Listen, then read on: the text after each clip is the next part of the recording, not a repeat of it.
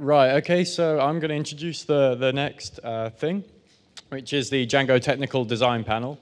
And the person who'll be moderating it is Michael Trier, who probably most people know more for his smooth and silky voice than, than his face. But here you go, Michael.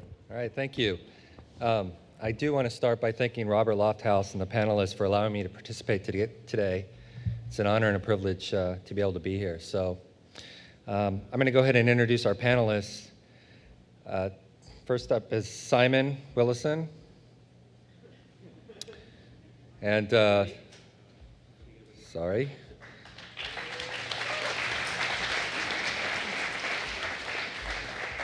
Simon is a well-respected web developer from England. He had a one-year internship at World Online, during which time he and Adrian developed Django from scratch. The most enthusiastic Brit you'll ever meet. He's passionate about best practices in web development and maintains a well-read web development blog. So I think most of you know who Simon is. Malcolm Tredinnick.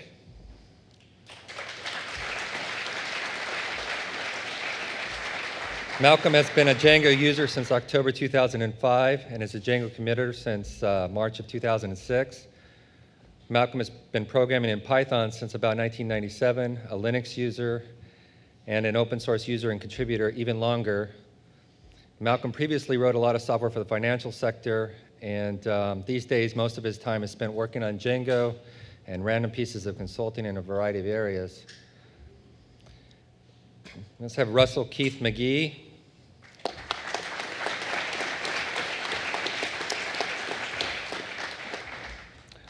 Russell became a core developer for Django in January 2006. He's responsible for developing a number of major features in Django, including the testing framework, Newform's media framework, and he's currently mentoring a Google Summer Code project to add the aggregate functions, which we heard about yesterday, to the Django ORM. He's the co-founder of Django Evolution, which we'll be having a panel about later today, and he's done a whole lot of other things. Next up is Jacob Kaplan-Moss.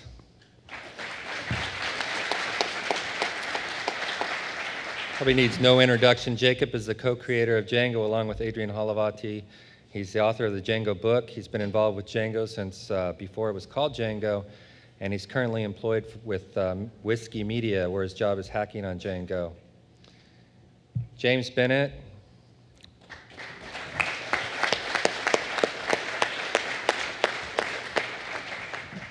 James works for the World Online, the birthplace of Django. He also helped to develop Ellington, a content management system for news companies. It's written in Django. He's the release manager for the Django project, and he occasionally contributes code and documentation. He's written a very popular book, Practical Django Projects. Hope you have it, for A-Press. And he's the man behind the always interesting and popular blog, The B-List. And finally, Adrian Holovaty.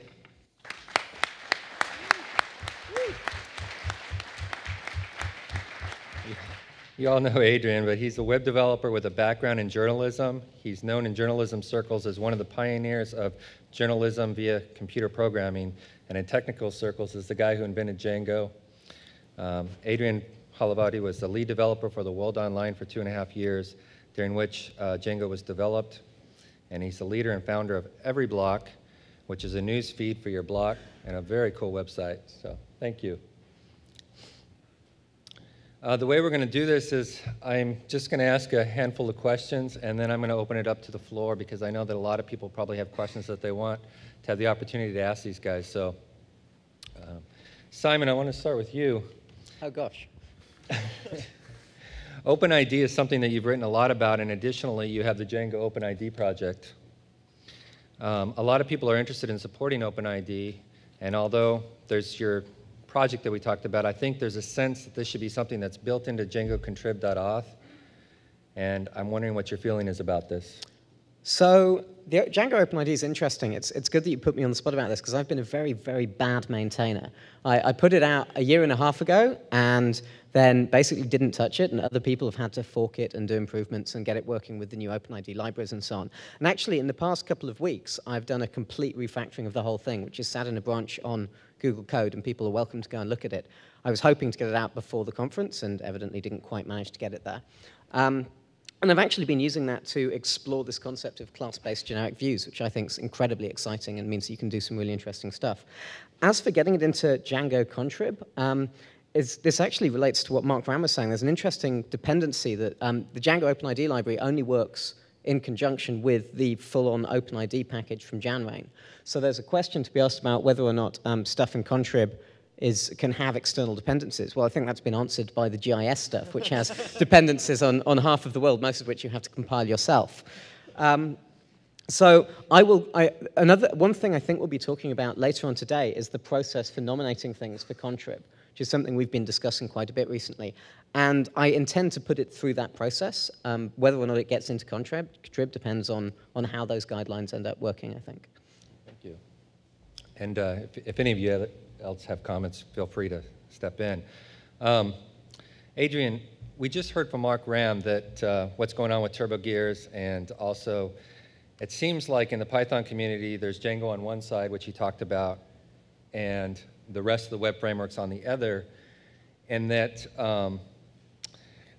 that Django has the batteries included sort of philosophy, that everything's in the package, it's easy to get going and so forth, and the others sort of have this best of breed, however you want to interpret that, of holding in the best products that are out there that different people are doing. Do you share a sense that the batteries included approach is the best way? I do think it's the best way, but I sort of have a different way of thinking about it. The way I think about it is an emphasis on getting stuff done and giving people a very clear path on how they can do that, as opposed to sort of an academic, we should be doing this because in these corner cases, and sort of this academic perspective. That sort of colors every decision that I make personally. I think that in Mark's talk, he really had a lot of things that we should be doing, particularly this emphasis, or the reason that he gave that really resonated with me the most was the whole ZOAP. You know, you'll start to get a reputation for not playing well with others. And that is the argument that really resonated with me the most. The technical ones, the dependency chart, I don't really buy it that much, because I'm sure that I'm not going to get political, but you can spin everything just as some of our people in Minneapolis did.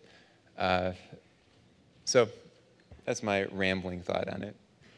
Any other thoughts? Well, I think there's an interesting tension, but I don't think there's anyone on the stage who doesn't want Django to integrate better with the wider world of Python web frameworks. I mean, that's a very obvious goal.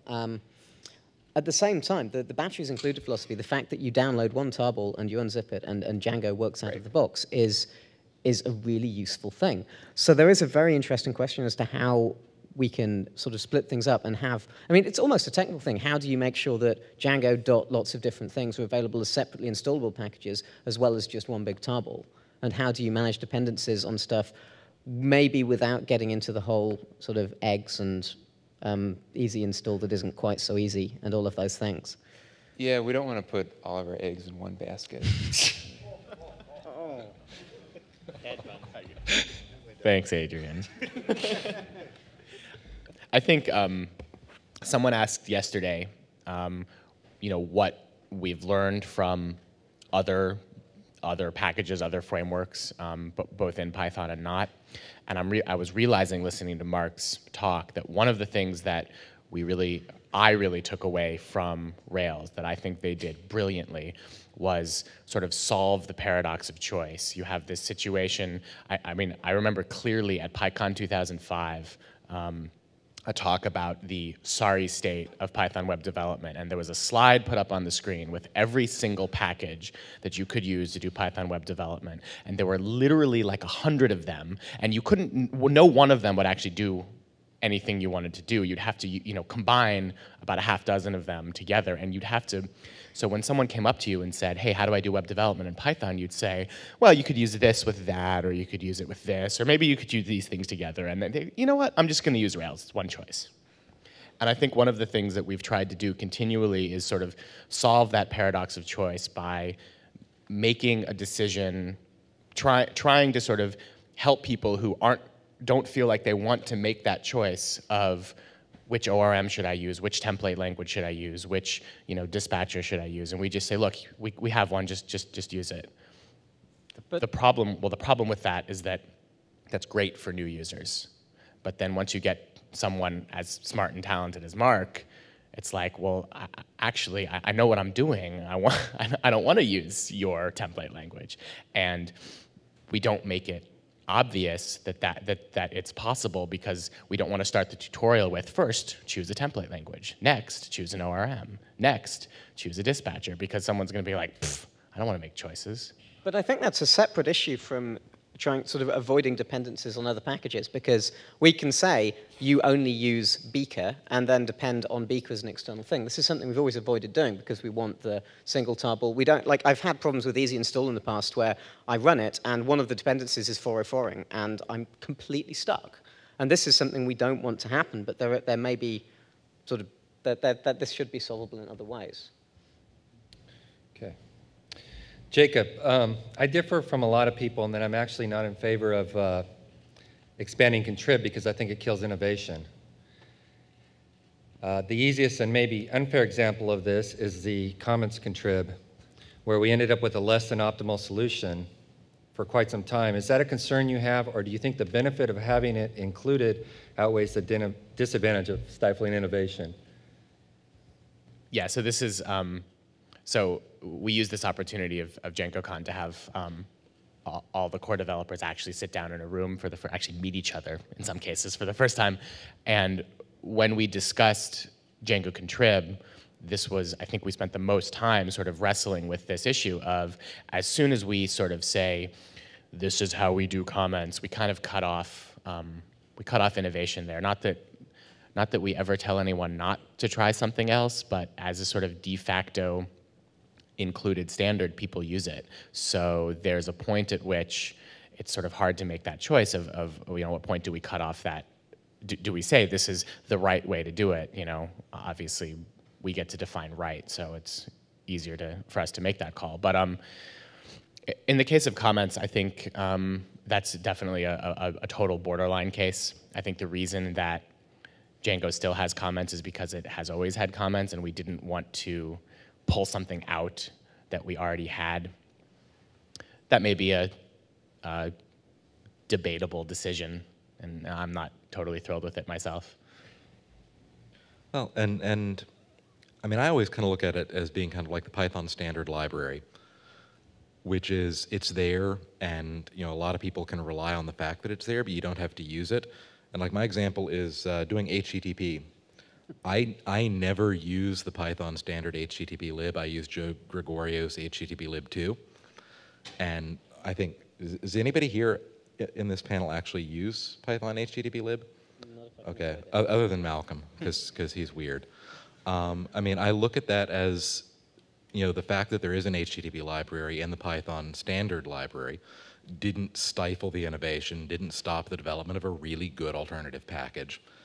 And I really think that we can do that with Django as well, that if we come up with something, or if we bless a package and, okay, maybe it's not as great as it could be, that's an encouragement for somebody. Somebody out there is going to take that as a challenge and say, I can do better. So can I ask a quick question of the audience? We know from Cal's talk that everyone in this room is building a Django blogging engine.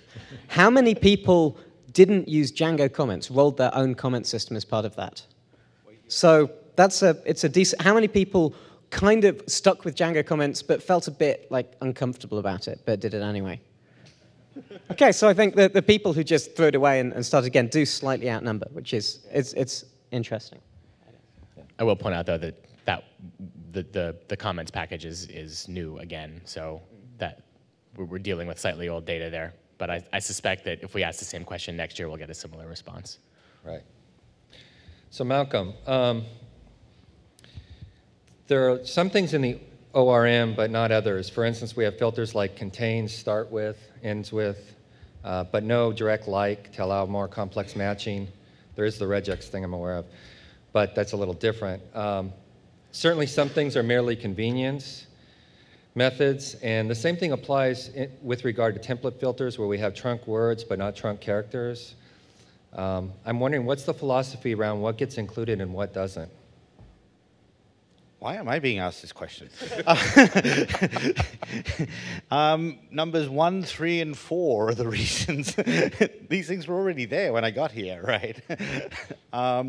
Well, okay, some of it at the ORM layer is the leaky abstraction problem. We're not actually providing filters necessarily, or I've reverse engineered a lot of these rationalizations without actually talking to these guys about it. But some of it is we're not actually providing filters that match what SQL does. We're providing filters that match what you want to do with certain Python objects. You want a string starts with this or a string ends with this. Use a regular expression to match against a string because you know Python uses regular expressions to match against stuff. There's no like in Python, right? There's like in SQL. We try to at least have a handle on the leaky abstractions. Now, at the same time, the abstraction does leak. You can't use Django without realizing that you are running over a relational database, or you are running over a big table, or you are running over whatever your storage engine happens to be. So something is going to leak up, and sometimes you want to use Django use the ORM as a translation layer. Purely a different way of working with your data. And so at that point, you know how you want to get your data out. And we do get a lot of questions on Django users. How do I do the equivalent of this SQL query? Because they're not really programming in Python at that point. They're programming in SQL, but they want to work with the things in Python. And I don't know where the fuzzy line is. I personally have added no filters, template tags. I don't think I've added any template tag or I've added a template filter after we agreed it was a good idea. I'm possibly one of the more conservative people on this panel when it comes to adding new stuff, because I really want, this stuff can be done outside. Why is Adrian falling off his chair laughing at this point? All this stuff can be done. Well, okay, it's a little tough now with database lookup types, but things like template filters and template tags can be done externally. So again, I want to see what people are doing, and then they bring it to the group and add it. But I have to say, the real answer to your question is that was what was there when I got into town 3 years ago, and I really haven't changed, which probably says we haven't actually added a lot. We've added, truncate words. Truncate characters, again, probably historical. It's kind of uncool to chop off words in the middle of the words, which means it's not a journalism filter, so it wasn't there when I got here. But yeah, I can sort of see the argument that okay, I guess if you're using Django for your DNA sequence, you want truncate characters, not truncate words. But yeah, I'm the wrong guy to ask why aren't we adding new stuff, because that's dumb. You don't add new things; it gets complicated.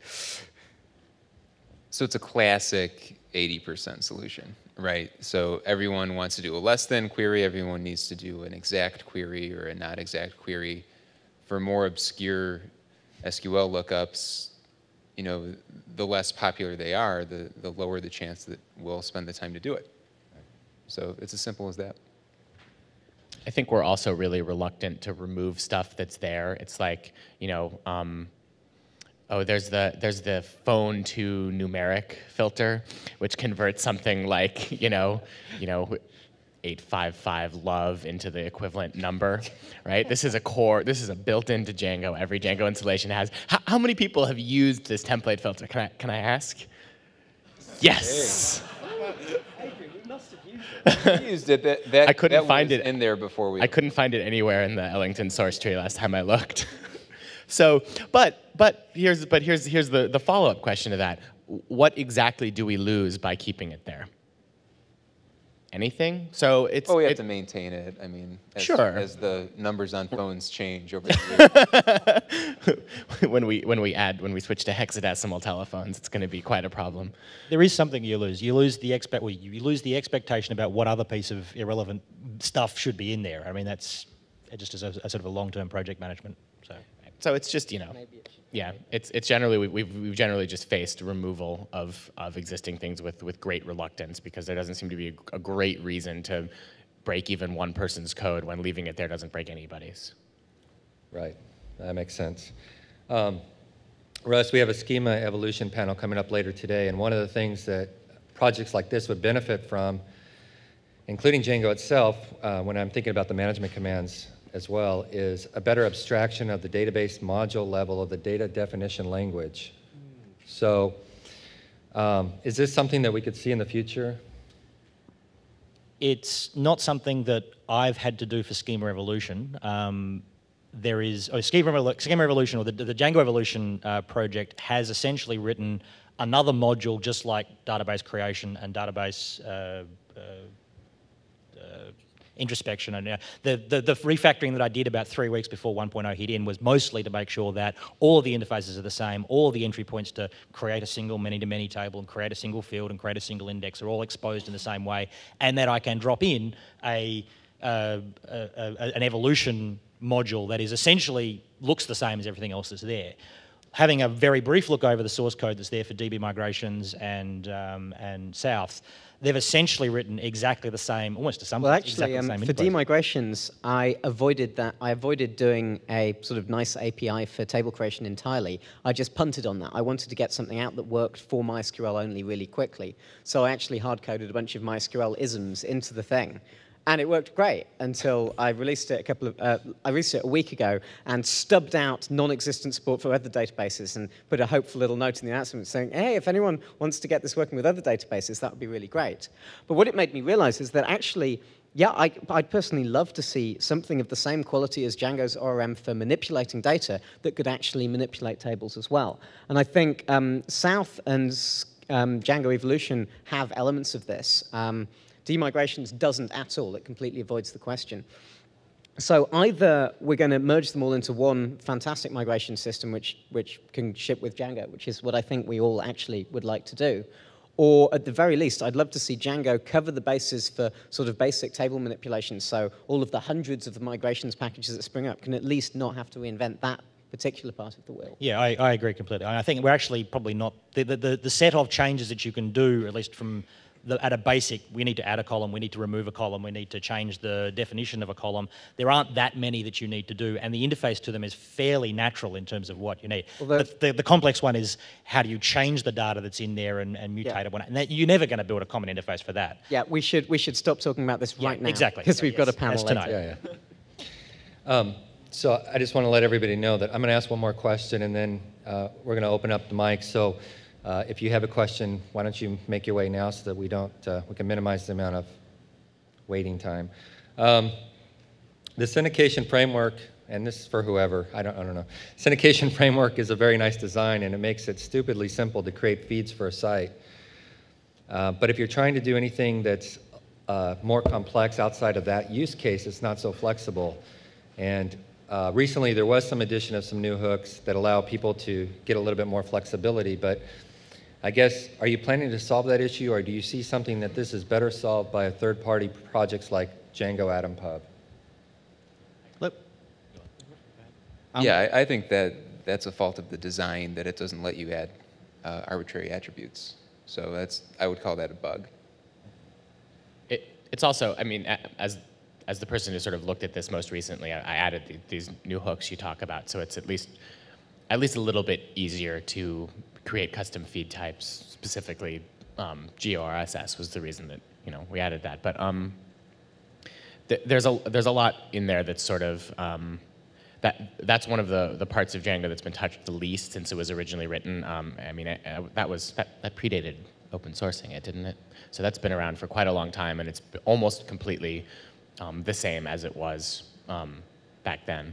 And of course, both the world of syndication in general and the level of sort of use of syndication has shifted since then.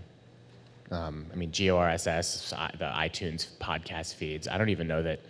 I think we had to add enclosures at a later point because they didn't even really exist when we originally wrote that framework. So my point is that I think that that's, as I was looking at the code and adding those hooks, I was going, wow, I really want to just completely refactor this, rewrite it a lot. So that's one of my pet goals. There's been some people. James Tauber has written a Atom Pub, Atom Feed thing, which is significantly better than our Atom support. So there's a lot of places where I think we can do better. Yeah, right now we have this product called duct tape that was used a bit on that. Like, this is one of the key bits of code that's in Django utils, right? And it's like core code that was sort of suggesting this is a helper for something, but you can't actually not use it for that. It's I've had similar thoughts to Jacob, that you sort of look in there and you go, this is making my eyes water a bit. Because we're trying to work with at least 2 standards that don't actually mess. Well, one standard and one thing that was written down on a napkin in a restaurant at some point, and people implemented it. Several times. And so we're trying to meet contradictory goals, and so the code is sort of just holding together. If we try to actually extend it more, suddenly you have to decide, wait, this doesn't actually work with RSS, or this, we're going to have to not make, you're now going to have to decide, do I use RSS or do I use Atom? And again, we have this thing on choices, right? It should just work. Well, also, that code exposes a sort of missing ability within Django. Like, the RSS feed stuff has its own little class for generating XML, which is quite heavy to use, and it's sort of a stack-based. And it's because the Django template system shouldn't be used to generate pure XML because it doesn't guarantee well-formedness. But ideally, we'd be using something like element tree or like one of the XML templating systems or something, but that's a dependency. The simple XML DOM, which it's using, is really good for that stuff. It's fast. reasonable, It's fast. You just, like, create simple element is designed to be subclass like that. Like, I think we're doing it the right way. At the point you start saying, we can't generate this without using LXML. Well, we can generate anything with it, but I don't think it's a very good API. I think there are much better APIs out there in the world for generating XML documents. But Mark's point earlier, I mean, yes, this is true for all of us. Like, it's a sucky API for us core hackers because we don't want to introduce a dependency. But Mark's point earlier about how just because Django doesn't have dependencies does not mean that your Django, my Django apps have dozens of dependencies. My Django code has none. So there's a big difference there between what we should not be encouraging our users to use those APIs because they suck. We should be encouraging our users to use something like Elementary or LXML or something like that. But then surely we should be practicing what we preach. We should be illustrating best practice in XML generation when we generate XML in the core framework. And I don't think we're particularly doing that with the RSS feed stuff at the moment. I mean, we do it all right, but there are much better ways of generating XML. It's just that they have external dependencies that we're not packaging with Django, and we're not saying when you install Django, you must also ensure element tree is installed or whatever it is that we decide to use for that, which I think is it sort of exposes a deeper problem. All right, go ahead. Hi. So going back to where you guys were talking about the introduction of new contrib apps, this might just be a conception in my head, but I kind of see auth and admin and sites as being a different kind of app than something like sitemap or comments, in that admin and auth and site seem to be really, really kind of not contrib apps at all. They seem to actually just be optional things that you can use inside Django that aren't, they are so commonly used and they are so assumed to have been used that it's not really like an external application like Django tagging or Django search or any of them. So I'm wondering if you think that taking some of the apps which are currently called contrib, which really aren't, and making them part of just moving them one step down in the namespace would alleviate some of the difficulty of determining what sort of weight giving something blessing means. Because I don't think that comments necessarily was as integral to using Django as, say, auth. Well, and at one point, actually, if you really go digging back into the very first released versions of Django, you'll find like a Django/models/core.py file, which is where a lot of stuff that's now in contrib used to live. So at one point, these were part of Django proper, and then got factored out into contrib applications. I personally, I'm happy with them being there. I think it really serves as a testament to the fact that you can do the admin as a Django application. It doesn't have to be part of the framework and doesn't need special support from inside the framework. Anymore. Yeah, anymore. Used to. But the fact that you can write an application that does that sort of shows the potential of this is where you could go. And so I like the fact that that's in contrib for that and that it is just an application, even if it's one that everybody's sooner or later almost everybody uses. So something we were talking about the other day is a nice goal for contrib would be if you rm-rf it, Django still works. And at the moment, that's not entirely true, mainly because the content type stuff is in contrib, and if that's actually baked into other parts of Django. But that would be kind of a nice goal. It would also solve situations where you want a trimmed down Django that'll fit into a smaller amount of space and so forth. I wonder, though, if like... Say 1,000 files. Well, if you had Django core apps for like admin and auth and content types and sites, and left contrib for things like tagging or search or things that are sort of optional add-ons that are definitely the right way to have done them. The main point of moving those things, so originally content types, user, sites, that was all a part of Django, and those had to be installed to use Django, period. And the goal was to make it possible to use Django without a database. And I've certainly done sites that don't use a database. Is there anyone else here who has Django apps that don't use a database? Yeah, so App Engine. So if we move that stuff back into core, those people are SOL. And if we leave it in contrib, yeah, it's sort of this one tiny little extra step of making sure it's in installed apps, but we've opened it up to a whole extra class of users who don't want to use a database, or who have a table called, have their own users app that they want to just roll with, So, go ahead. Introducing sort of two classes like you're saying these ones don't really strike you as contrib apps and other ones do. If we move them into Django core really special contrib apps, there's like all Django core apps or whatever, we're creating a third hierarchy of applications. Like we already have two classes of applications written for Django. We've got the stuff in Django contrib, and we've got the stuff that isn't in Django contrib that everyone else is writing. That's called Google Code. It's like, we'd be introducing a third set that say somehow these are even different from these, and it really does come down to, that's the ultimate bike shed argument. We could do this, but there's really not a lot of advantage to doing it, because by being in Django contrib, we're already committing to maintaining it. We're already going to make them optional because of all there are technical reasons you can run without the admin, you can run without sites, you can run without auth, and there are plenty of cases to do this. So yeah, we could, but we don't gain anything, and we actually make it even more confusing. Why are these things in Django core really special apps as opposed to Django contrib, as opposed to Django stuff that we care even less about, as opposed to not in the tree? We've already got the fuzzy line about where does stuff come into Django contrib and where it doesn't. Okay, contrib is kind of a dumb name. I mean, a name I wouldn't have chosen. It was because a lot of projects have a contrib directory, which is literally where you dump, if you're an open source maintainer, and I remember you read the history of CSV particularly, and patches started arriving early in the days of CSV, and he just started putting them in /contrib, and there's usually a big readme saying, these may or may not work, I received them at some point, and they're not vetted, they're not audited, and if they break, you get to keep all the pieces. And our contrib is not really like that. It's actually Django.maintained. It's stuff we commit to will work. But aside from that, it's just a place to put apps that are really our best practices in a way and stuff like that. And we're trying to improve that. We're trying to make admin more and more divorced. It no longer has special blessing inside a model. It's separate.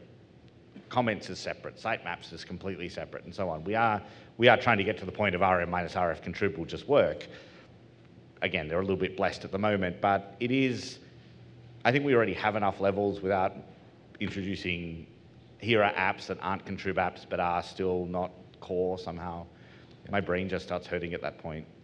Yeah. And also, just to go back to real quick, Jacob's point about trimming down, hearing that word kind of scares me because I'm on the bug lists for all of the Django packages at different Linux distributions, and I fairly regularly get reports from where some distribution decided to trim down the Python standard library and removed some module that they didn't think would affect anybody, and it turns out Django needed it.